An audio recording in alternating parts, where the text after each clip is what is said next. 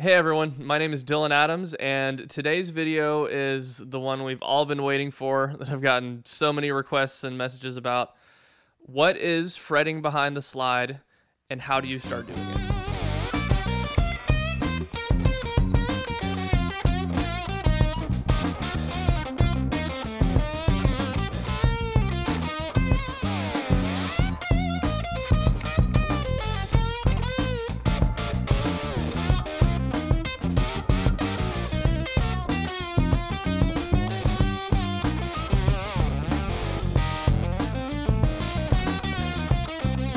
So, as you can tell, I moved. That's part of the reason why I haven't posted a video in a while. And I kind of have a new setup going here, so I'm hoping that this will allow me to be a lot more consistent.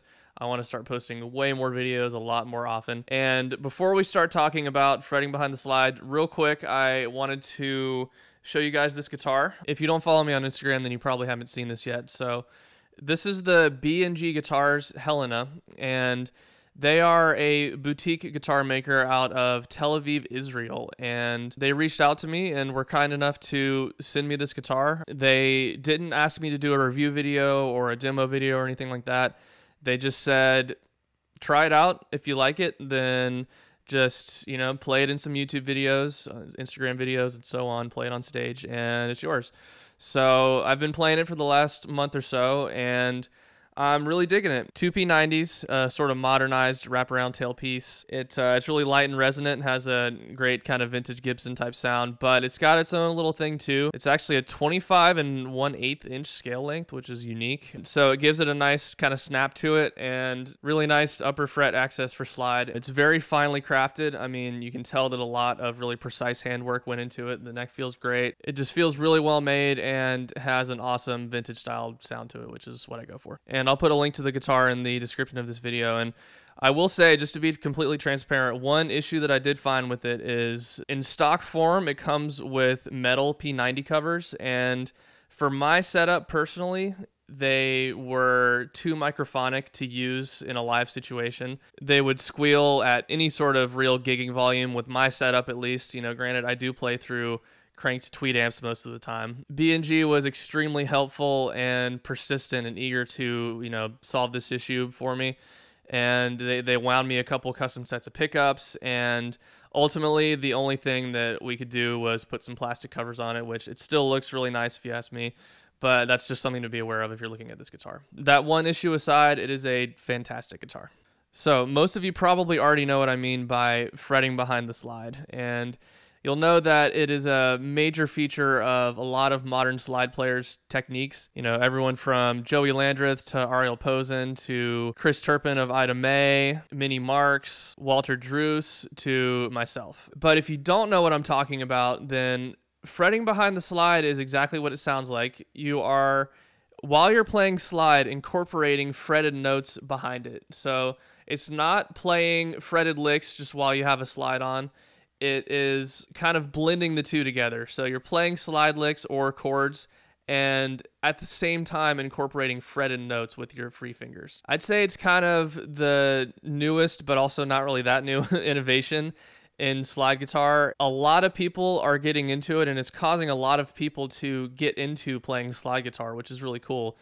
Casino Guitars actually just did a video talking about this, and they mentioned me in it, which was very flattering, and I'm honored. So that was really cool. Thanks, guys. Fretting behind the slide is awesome because it can really expand your vocabulary on the slide. It can open up a ton of new possibilities, and it just is kind of a way to blur the line between slide guitar and fretted guitar. Now, how did this technique come about? Well, there is one name that you guys need to know, and that is Sonny Landreth. As far as I know, he was the first guy to really do this. I mean, I'm sure there were other people before him who were dabbling in it or doing kind of primitive versions of it, but Sonny Landreth was the first guy to really dive into this technique and hone it and perfect it and make it something completely his own. And his playing really is incredible. The first tune of his that you should check out is Congo Square. That really showcases his technique and how musical he is with it. And there's several amazing videos out there of him playing at the Crossroads Guitar Festival. That's a great way to really get a good look at what he's actually doing. So yeah, he is an absolutely essential person to check out when it comes to fretting behind the slide, and he's honestly the pioneer of it, if you ask me. Someone else who is an innovator when it comes to fretting behind the slide, who you may not have heard of, is Dave Tronzo. He is a professor at Berklee College of Music. I took one of his classes, and he has probably the most unique, avant-garde, just pushing the envelope, outside of the box slide guitar style that I've ever heard. He does some very, very crazy, very out there, but amazing jazz and world music or cultural music influence stuff. So him and Sonny, I would say, are the two players who initially inspired me to get into fretting behind the slide and incorporate it into my playing after I'd already been playing slide for probably 5 or 6 years or so. And it's kind of funny because when I first started diving into this technique, I wasn't aware of Joey Landreth, Ariel Posen, or anyone else who was doing this technique. So I kind of got really excited, and I was like, whoa, like no one else is doing this, and I'm going to change the world. And then not long after that, I discovered Joey Landreth and Ariel Posen, and I was like, damn it, these guys are already doing this. They beat me to it. But I quickly got over that and started listening to both of those guys' music and was just totally inspired. And, you know, both of them are absolutely amazing. And I'm lucky enough to say now that I'm friends with Joey, and he's just an amazing dude. And I think those two are definitely the modern day heroes when it comes to this technique. And again, essential listening. Joey Landreth, Ariel Posen.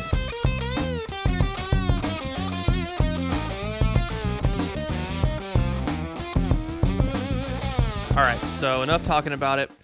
How do we start learning this technique and start implementing it into our own slide playing? The first thing you need to make sure you can do is pull-offs and hammer-ons with the slide using open strings. So we're not going to worry about fretting just yet. So what I mean is this, and I'm in standard tuning, by the way.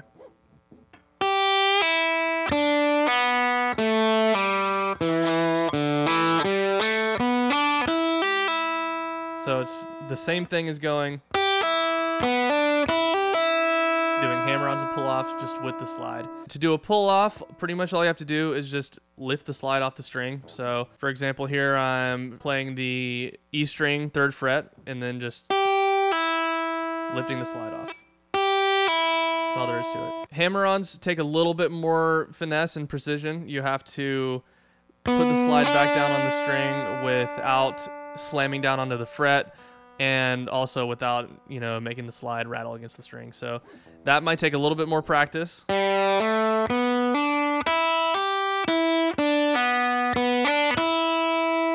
But it's pretty much as simple as that. Just play like your normal, just minor pentatonic, whatever. It doesn't really matter what notes you're playing.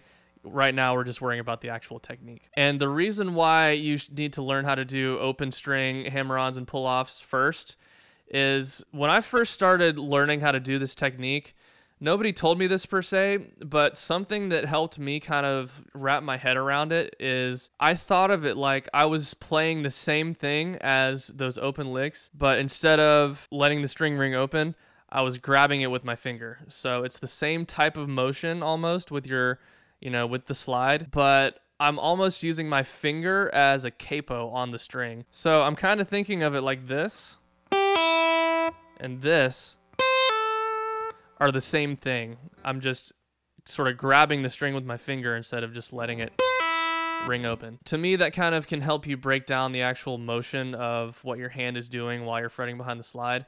And that leads me to when you're going to fret behind the slide for the first time, the important thing to remember is while you're fretting the note, you are lifting the slide up off of the fretboard. At least when you're playing single notes, you are lifting the slide just a little bit off the fretboard. And I'll cut in an overhead view so you can see, you know, kind of what I'm talking about from my perspective. There was an Instagram story that I did a while back, or I did sort of an AMA on Instagram where somebody asked about this, and I kind of mistakenly said that I tilt the slide more forward and don't lift it all the way off the fretboard.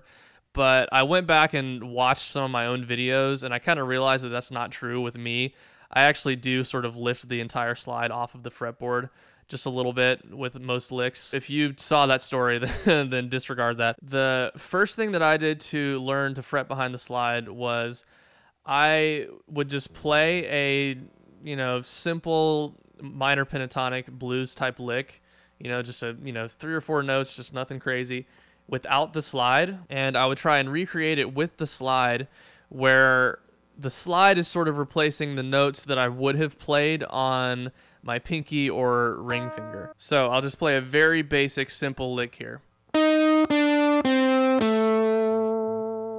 Right? Or you could play it. And now with the slide, what we're going to do is these 2 notes that I played with my ring finger, or the ring and pinky, I'm now going to slide those. And the note that I played with my index finger before is going to stay with my index finger fretted. So the first time you do it, just pick every note. Don't worry about, trying to do the pull-off thing just yet.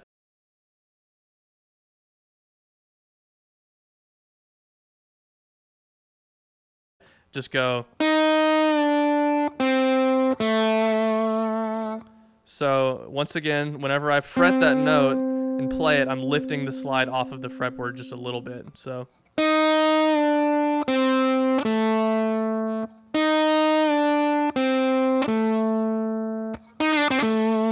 And then once you get comfortable with that, try and do it with a pull-off. So start out the same way. And then without picking the 3rd note, go. So it kind of died out there, but go.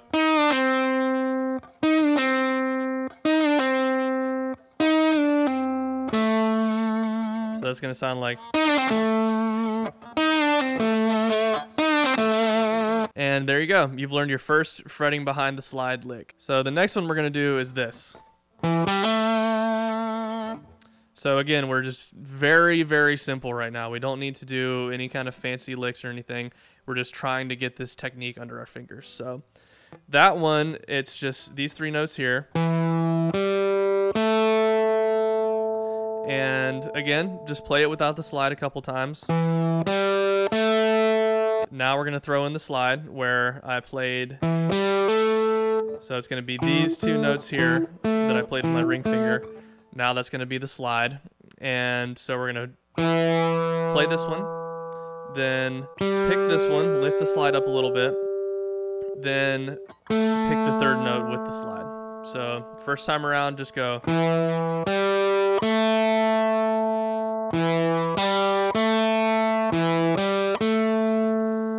And then once you get comfortable with that, try and do it where you don't pick that last note and instead you do a hammer on. So we're going to go.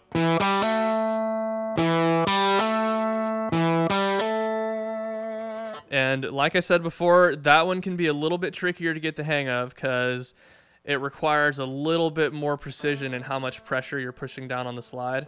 So you got to be really careful not to fret out or not to make the note rattle. So we're going to go.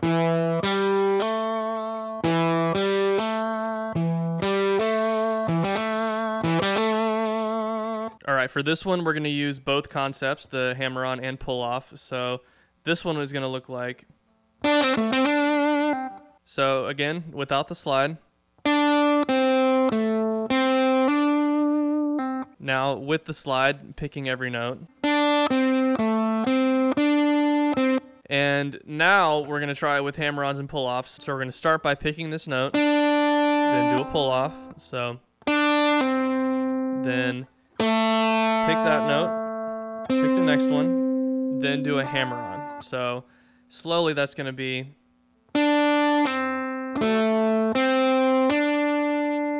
So that's the main part of it.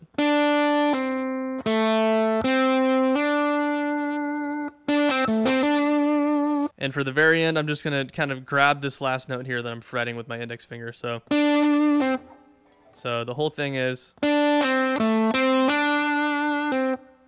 So that last note is just kind of a little afterthought just to kind of, close out the lick. So like I said, that is how I started teaching myself how to fret behind the slide. Just taking the most basic of, minor pentatonic licks, playing them without the slide, and then recreating them with the slide. So you might be asking yourself, what is the point of doing this? Like, at least when you're soloing, why don't you just slide all of the notes? And, what is the point of doing this fretting stuff? Well, for me, I kind of think of it almost like an efficiency thing. Say I wanted to play a fast run like this. So yeah, I could technically go. Look how much more frantically and just how much more I had to move my whole hand and arm just to make that lick happen completely with slide only. It doesn't really provide any benefit. It's just using more energy. It's less efficient. It doesn't sound as good, and it limits what you can play. I mean, yeah, if you're just trying to play traditional, then you might not need to fret behind the slide. But if you're trying to come up with new melodies and new lines, then it's just a more practical and more musical sounding way of getting your ideas across with the slide, and opens up possibilities that just aren't there if you're strictly sliding only. And I mean, let's face it, it sounds cool. Like I said before, it's just such a cool way to kind of find your own voice on the slide and just come up with new ideas. So that's why I do it, and that's why I think fretting behind the slide is the future of slide guitar. All right, thank you guys so much for watching. This won't be my only fretting behind the slide video. I will release more in the future whenever I think of new concepts or come up with new, more advanced licks and lines that I want to show you guys. Please like and comment on this video and subscribe to my channel. It really helps me out a lot, and I really am planning on being way more consistent with posting videos. My goal is once a week. It might take me a little bit to get there, but I really want to do this for real. So keep on the lookout for more videos from me, and until next time, keep sliding.